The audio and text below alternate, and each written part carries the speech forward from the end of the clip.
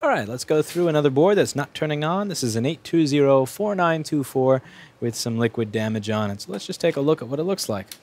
So when we put it under the microscope, you'll see that it's pretty general. It's kind of a little bit spread out everywhere. You have these stains. Excuse me. You have these stains on it over here.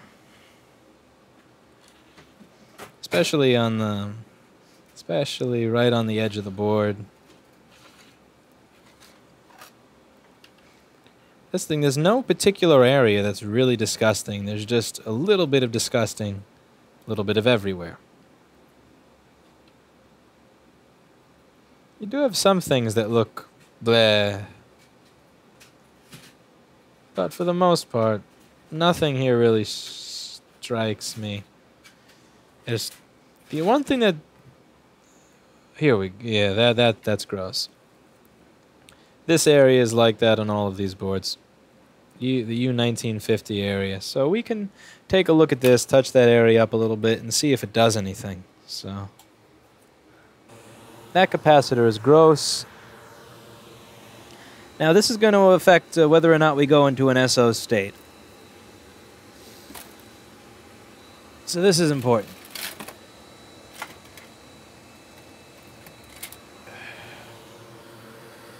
And as is usual, because it's important, it's missing from my donor.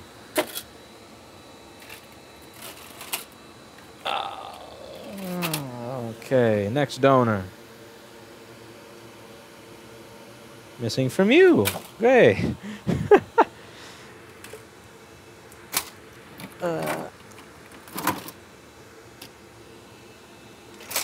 Really?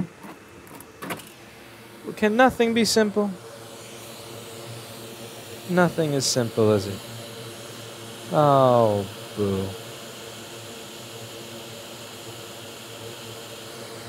Alright. I'll find it after I'm done removing these.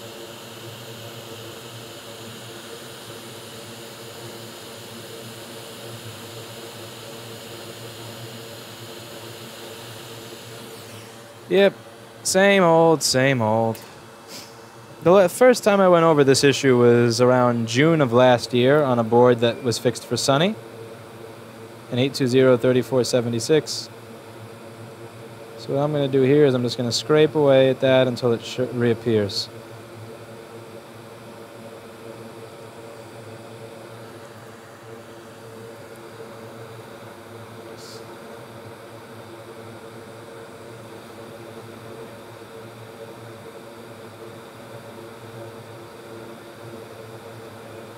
There's not really much to have reappear there, so I'm going to have to draw a wire. That's fine. I'll draw a wire to extend it.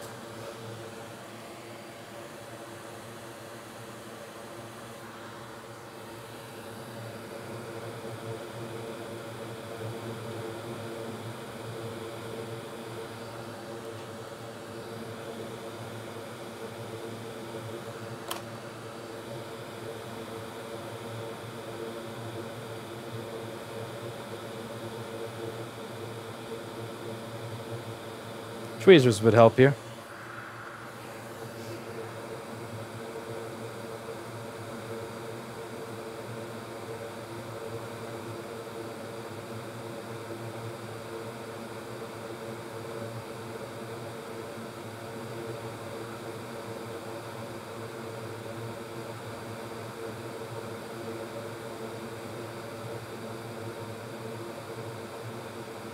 It's got to make it the right length. Alright, that's a happy little wire there. So, now I just gotta find myself a logic gate. Not a logic gate, that's a dual logic gate.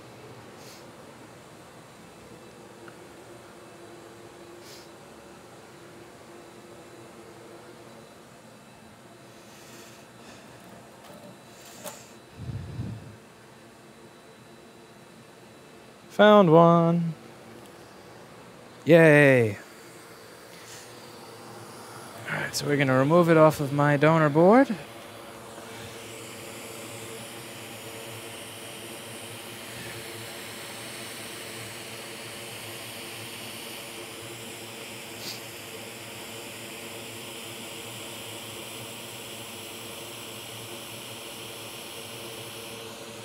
And place it right over here.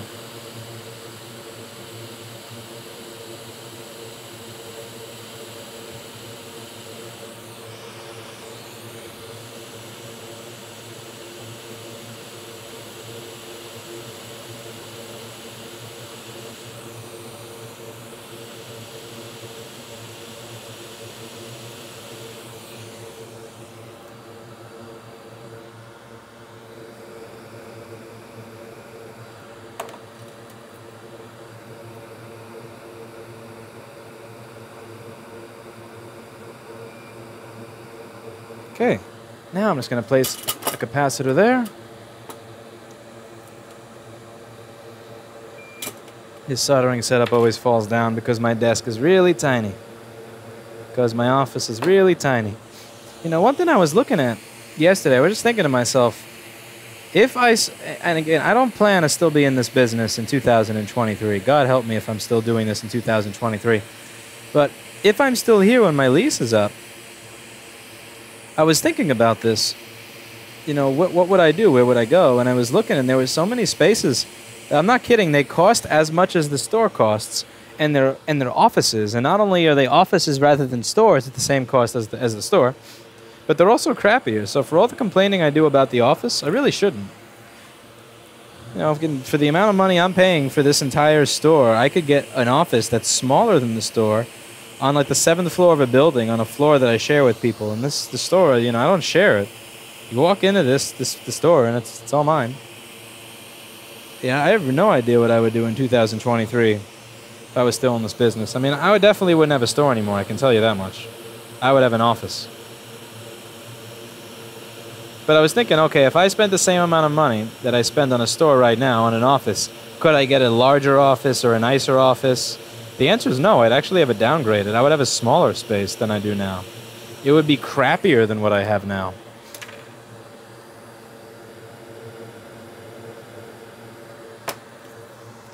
And that just kind of, I don't know, made me a little sad. It was a little sad because I guess the work that I've done up until this point is not enough work to support having, you know, some type of nice, sexy office somewhere. I don't know why that bothered me. Because I don't really care about having a nice, sexy office. Like, it's not even something that I would want. If it was available to me and I had the money for it, I would still get the cheaper, shittier office so that I could have the other money in my bank account or for a nice set of speakers or something. I don't know. It was just something that was in passing. Maybe my midlife crisis or something. Who knows? So what I'm going to do now to see if this thing's turning on, I'm going to plug it in. And let's see. So the first test I do is measure CPU V-core. Because remember, this model doesn't spin the fan when it turns on. Okay, I just said this model doesn't spin the fan when it turns on, and the fan is spinning. Well, it usually doesn't, unless it's trying to make me look like an idiot. So anyway, let's just go over in the schematic what was going on with this board, why it was dead, and what we did to fix it. Because all I really did is I moved around the board a little bit, and then I showed you something that looked nasty, but I didn't really show you what that is for or why it matters. So let's get into that on screen. So let's see. Okay, I got a second open broadcaster monitor again. Oh, it was like 90 bucks. It was a couple of days of YouTube revenue. No biggie. Yeah, I like having a second monitor. It was worth it. Because, I mean, I'm cheap with a lot of stuff, but not being able to see what you guys are seeing or having to constantly switch to open broadcaster to see what you guys were seeing, that was a real pain in the ass. And it could literally ruin a whole video if I do the video in the wrong mode. So if I have the camera on and not the microscope camera and I don't know that you don't see it, that... Okay, is it you? Here we go. So this... I see. This is a logic gate. This is a combination of two logic gates, right? So you know when we talk about the logic gate for the one-wire circuit, let's just open up an old schematic that has that. Because this is a circuit that you guys are all familiar with by now. If you have A and B, and it's being powered by 3.42 volts, you get Y. So if you have A and B, and this thing is getting voltage it needs to turn on, it will shoot out power on Y. This is kind of like a dual version of the same thing. So it's one chip, U1950, but it has AB and then Y, and then AB and then Y. And as you can see, Apple designers were a little confused. It says no stuff, WTF, or W... My brain reads that as WTF. You know, it says WF. No stuff. Do we need this? and they're not really sure. So as you can see here, you have all system power good on the left. If all system power good and CPU, VR, P good are present, you get PM, SO, P good, and God help Jason if he keeps not turning the air filter off before he leaves. And then if you have those, you get PMSOP good. Now, if you have PMSOP good, as well as SMC delayed power good, if you have those, then you get syspower OK, which then becomes PM PCH syspower OK. PM PCH syspower OK is going to go, where was that? It goes to the SMC, I believe. Yeah, that's the SMC. But then it also goes over to the PCH. And this is system power management. This is the PCH chip, which is Platform Control Hub. It's very, very similar to what the North Bridge and the South Bridge do. The PCH is kind of like a North Bridge, a South Bridge, and all in one. And it also deals with the Intel integrated video and the CPU. So what this does is if you have the signals present on the left, it will give you the signals present on the right. So once you get these signals present on the left, then you'll get all the stuff on the right. So this is just one of the system power OK signals that's required. And if you go back over here, it'll give you a little an idea of what you need. So you need to be in an SO state, obviously. If you're not getting to an SO state for at least a quarter of a second, you're not going to have PP3V3 SO, you're not going to have this. You have the CPU has to be ready, and if all of that is good, then PM, PCH, sys power OK comes on. And what was burned over here was the PP3V42_G3 hot leg, as always, along with this capacitor. These machines always corrode in the exact same spot every single time. For some reason, that's just what it is. It's very predictable. Do let me know what you think of the camera angle. I'm not a big fan. In the beginning, I was a fan of the camera being up there. It keeps tilting. It's a weird camera angle. The one thing I do like about the camera being up there is if I want to film something Jason's doing, it's easy to just turn it around. And it also keeps the camera out of the way of my desk, which as is has no space. I also like the fact that it actually gives me an angle with the multimeter. It was really helpful in that earlier backlight video I did, being able to show you the multimeter. So just always be on the lookout for liquid damage. Look really close. Again, they corrode in the same spot. It's consistent. And the thing that I keep telling people, look before you ultrasonic, because that's going to get washed away by the ultrasonic. And once you ultrasonic it away, and once that little bit of green, a little bit of burnt is ultrasonicked away, it's going to be 10 times harder for you to actually find that after the fact. That's why I work on the board. When I'm done working on the board, I ultrasonic it when I'm done. If I'm really getting confused or screwed with, or something is going on that just seems really out of the ordinary, kinky, then I throw it in the ultrasonic cleaner, and we'll see if it fixes it. But I keep track in my head of what looked corroded, just so that when I put it on the cleaner, all my hints aren't gone. So that's it for today, and as always, I hope you learned something.